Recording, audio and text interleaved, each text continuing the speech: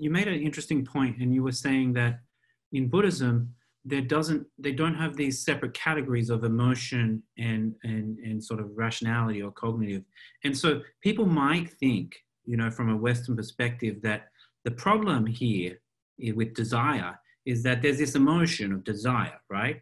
And so you desire something, but you shouldn't have it. So this is rationality, your reason and your desire, or your cognitive and your emotion at odds. And the solution to that is willpower.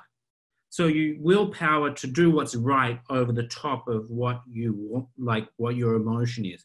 But what you're pointing out here is not only does Buddhism not have these separate categories of emotion and sort of cognitive things. They're not two separate categories. They're all sort of put together. But the solution, therefore, is never going to be more willpower. Actually, rationality or the reasoning side of the equation is actually problematic alongside with the emotional side. Is that sort of when you started contrasting? Yes. Is that what you're talking about? Exactly. So that you could think of, so the point here is this: the desire in itself isn't the problem. It's the distorted cognition that it's caught up with. That's the problem. Okay, fantastic. So that's really the key. And so in the beginning, there were parts of the Buddhist community, and there were many other non-Buddhist traditions that do think that restraint, like willpower, the various forms of the Sanskrit root yam, like niyama or ayama, to like restrain yourself.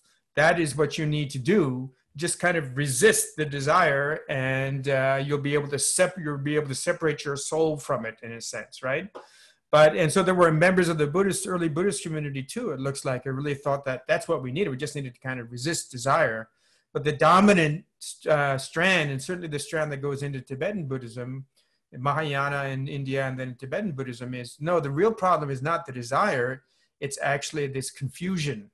That it's the confusion about the nature, first of all, of my own identity. Eventually, it's confusion about all of reality itself, right? Yeah, before we get there, can we talk about confusion in relationship? We're talking about desire here, and I just want to go one step at a time. Before we get to selflessness or the self, I want to talk about the cognitive error in a way that, you've been talking about how the desire exaggerates certain aspects or adds certain aspects. So there's a cognitive error at that level. Could you talk to that? Because I think that really gets at why you might meditate on ugliness, for example. Right. Counteracting an exaggeration. I just wanted you to talk about that for a little while. Yeah, so this is to get to so if we get to the actual sort of the model that's underlying this, right? So the basic idea is, okay, we're confused, we're having distorted cognitions, and those distorted cognitions are pretty much always in the context of trying to get stuff and avoid stuff, to be happier and to suffer less. So if we think of this in terms of a process, we can identify a kind of moment where we actually perceive something.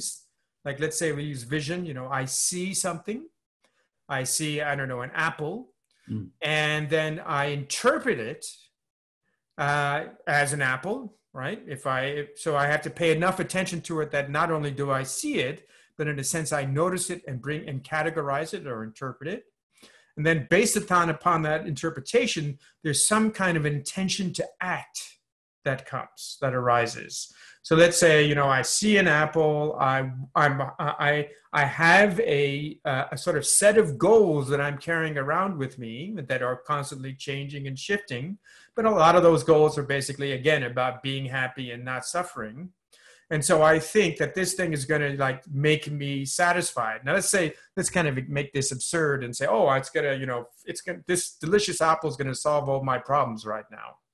So I therefore reach out to pick up the apple and eat it. So now I've got an intention to act. I see an apple. I interpret it as something, an apple, but not just an apple. I interpret it as something that either I want to get or I want to avoid.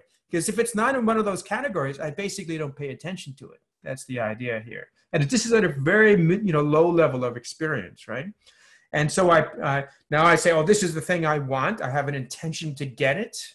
So that's desire right there. Like, I have an intention. I want this thing. And then I maybe actually act, or maybe I don't even act.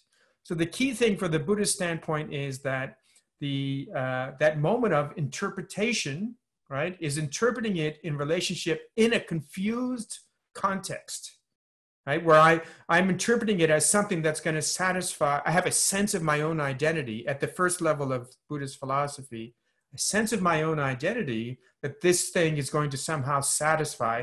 And that sense of my own identity is false. Now, if we think about an apple, that's not maybe a very good example. But if we think about like another person, right? And the meditation on ugliness is really going to be about, attachment to persons. And I see a person and I feel like, a sense of desire for this person. Like, I want to, be with them and they're going to solve my problems. If I could just be in a relationship with this person, everything will be perfect. So maybe I see this person all the time. Maybe I'm even married to them or whatever it might be. But I see this person, I interpret them in a particular way as like that which is going to satisfy me. That turns out to be confused, okay? But based on that confused interpretation, I then have an intention to do something, like approach the person with a certain expectation of, some kind of response or whatever, like, going to be happy to see me or whatever it might be. And then I'm going to act on that intention. So that moment of intention, so you've got those kind of phases. There's a perception, you interpret what you're seeing, and then you have an intention to act. And then maybe you do act or you don't act. But because the interpretation of what I'm seeing is confused, it's confused because it's always being interpreted in relationship to pleasing me or, making me happy or avoiding my suffering. But the sense of me is a false sense of me, right? A distorted sense of me. Therefore, whatever I do will always never quite work out. Like it'll never fully satisfy me. This relationship, if I have that sense, this false sense of who I am, just like, drinking gasoline at the gas station, and I can never make that person happy. Yep. So the actions that I engage in based upon that faulty interpretation are going to always somehow not work out. But most importantly, the interpretation is already itself setting up a kind of conditioning in my mind